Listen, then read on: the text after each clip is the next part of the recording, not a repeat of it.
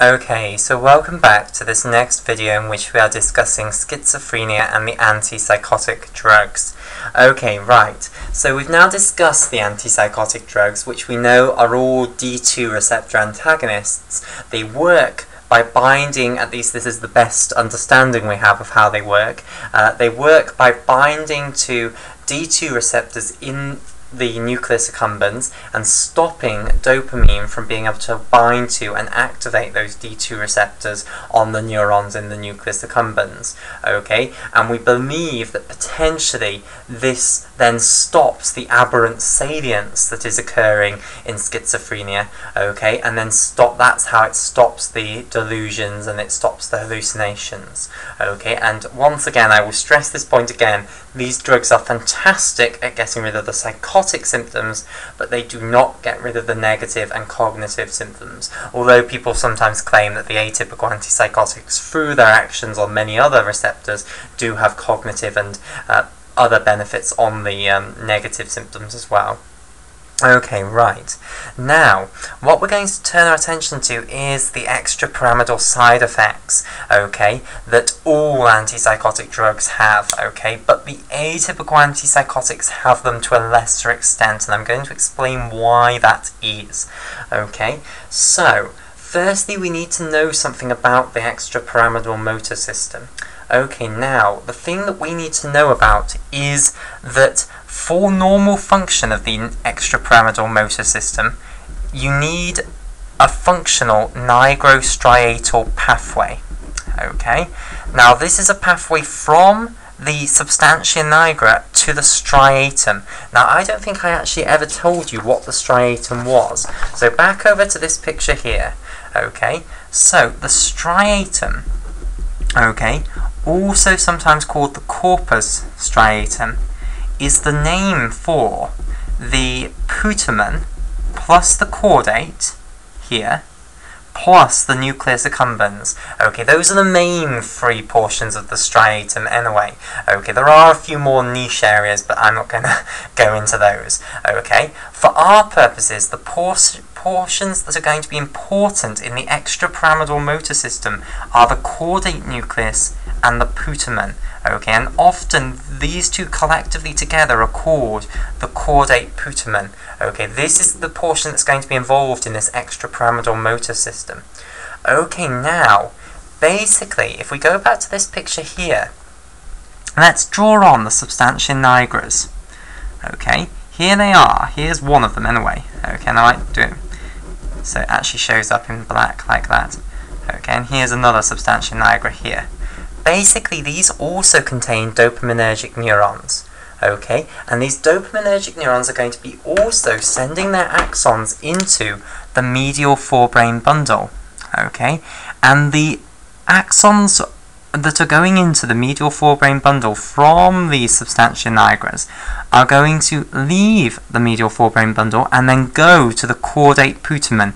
Now, I acknowledge that we have not got the caudate shown on this diagram, but we do at least have the putamen. So I'm showing them going to the putamen. The caudate, do I dare show this? I suppose we don't really need this picture anymore, so I might try showing the caudate. So here, let's show the caudate on this side here. Okay, so there is the caudate, and I'm trying to show it wrapping round. It's difficult to show it because we're looking from the above. Okay, and really to see it wrapping around, you need to be looking from the side, like so. Okay, to show it on this side as well, here it is going round like so. Okay, there we go. Okay, so these fibers, these dopaminergic fibers, are coming out of the medial forebrain bundle into the caudate putamen, and they're releasing dopamine into the caudate putamen. Okay, now what does the dopamine act on in the caudate putamen? Well, it acts on D2 receptors. So this pathway from the substantia nigras to the caudate and the putamen of the striatum is called the nigrostriatal pathway.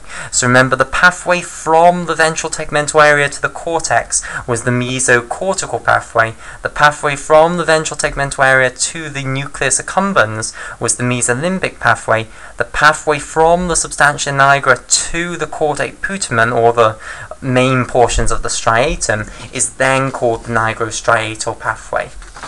Okay, now, the nigrostriatal pathway is releasing dopamine into the caudate putamen, and I think I'll put a few little steps in here. So we're releasing dopamine into the caudate putamen, and that dopamine is now acting on D2 receptors. Okay, and this pathway is needed for the extrapyramidal motor system to function properly. So, if you start giving someone a drug that is going to block D2 receptors, you're going to turn this pathway off. Okay, and that's going to cause motor side effects. Okay, now, interestingly, Parkinson's disease is caused by, well, Parkinson's disease, the cause is very, very complicated. Okay, and I'm going to make a separate video on that.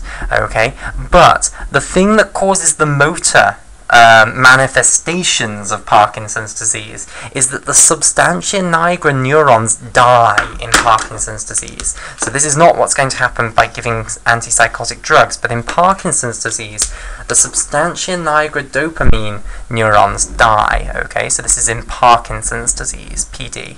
I'll write it out in full. Parkinson's disease. Okay, and this causes the motor problems that are seen in Parkinson's disease.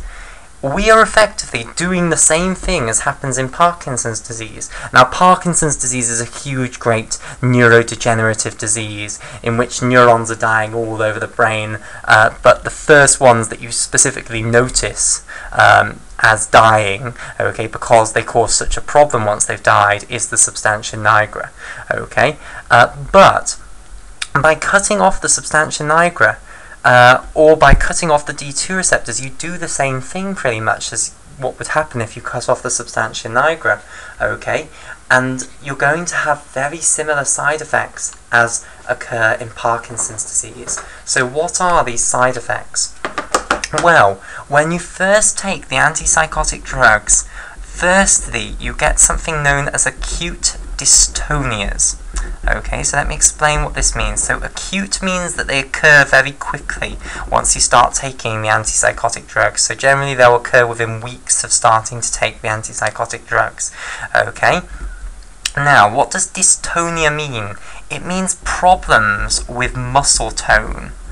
Okay, so this means problems with how much stimulation you are sending to your muscles. Okay, so let me explain this.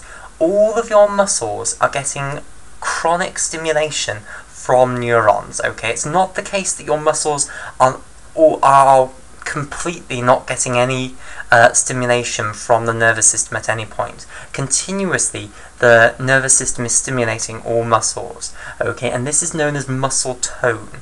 Okay, so your muscles remain a little bit contracted, and that's called muscle tone rather. Okay, in an acute dystonia, what's going to happen is you're going to get problems with muscle tone. You're going to change the amount that you are stimulating your muscles, and it's going to cause problems with maintaining a normal posture.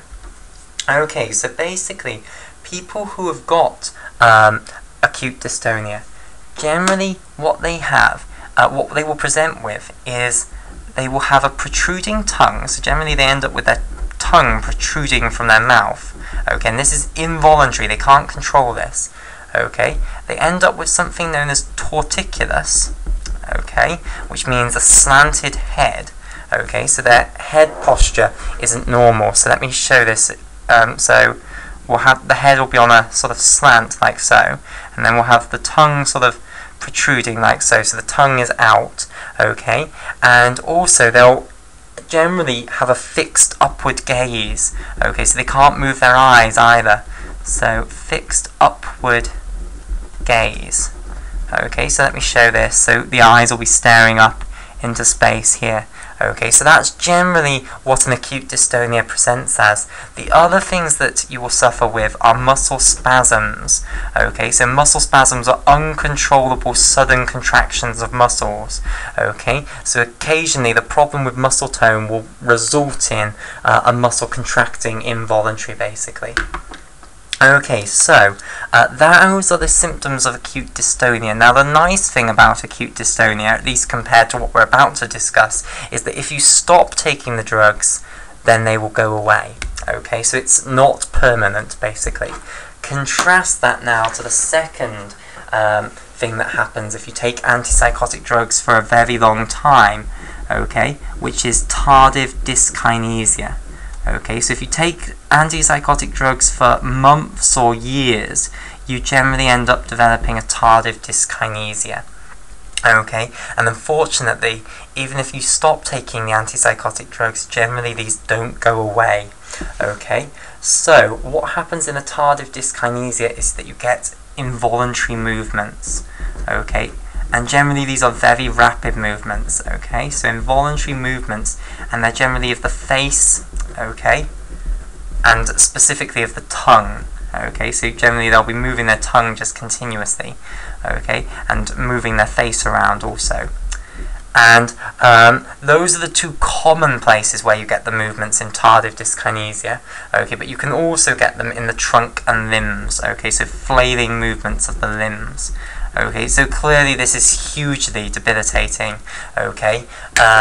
So the horrible thing, as I say, about tardive dyskinesia is it doesn't generally go away even once you remove the antipsychotic drug. It seems to be permanent, okay, and it really is quite intractable to treatment.